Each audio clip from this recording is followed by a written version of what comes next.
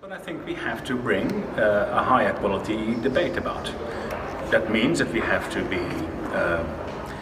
bring realism. Bring realism often means disagreeing with people as well, unfortunately. Disagreeing that there are simplistic solutions for the energy transition.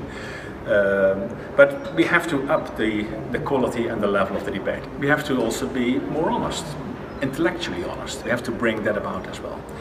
Now, that's the role that we have to take. It will be hard to do. And it is not just because we have NGOs disagreeing with us. Actually, we have everybody disagreeing with us and everybody disagreeing with everybody else. That is the nature of the debate. And it's partly because of the profile of the energy transition as an issue.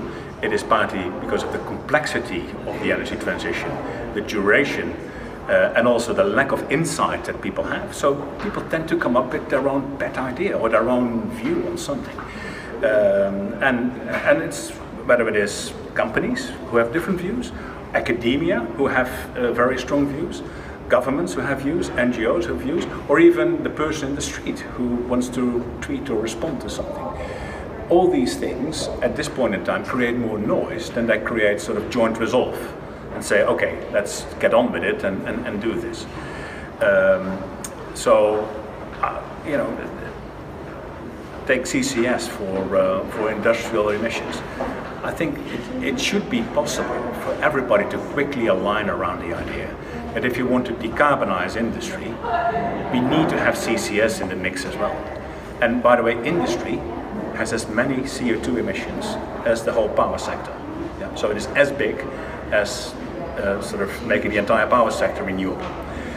I think deep down, if you have a really in-depth, high-quality discussion with whoever, whether it is an NGO, even Greenpeace, and you say, well, you know, we need CCS for industrial decarbonization, they all agree.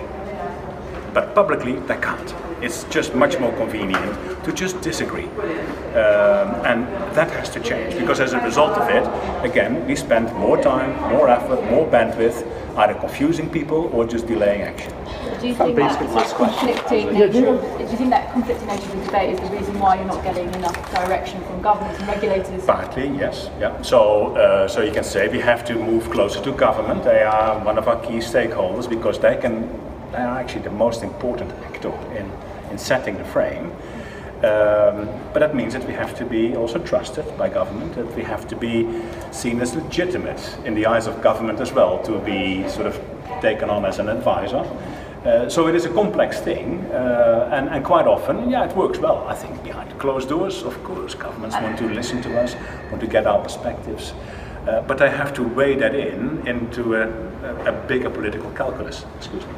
That is indeed slightly sort of crowded out by a lot of noise. And at the moment, you think that the governments aren't looking at you as that, and not calling on you for that? Exactly. Some governments actually are, more than others. I think in sort of noisy democracies it's harder.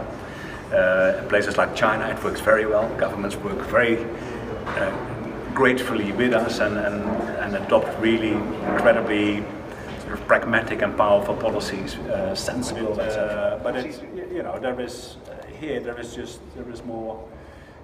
There are more participants in the debate, let me put it that way. Internally, does the debate change? This has got to be the last question. I'm sorry. Yeah, last one.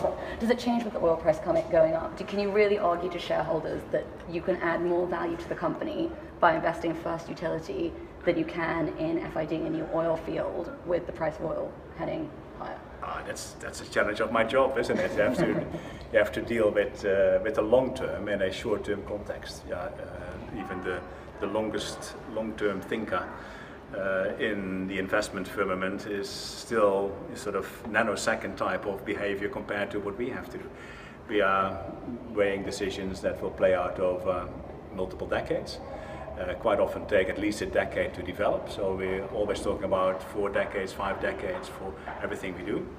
That brings, in a way, stability, but also brings a different way of making decisions. It requires us to be more strategic, and it requires us to pay more attention to try and see and anticipate the future. And yeah, you have to explain that to your shareholders as well. I find that actually the nicer part of my job, to have that sort of intellectual debate. You know, what is the right thing to do?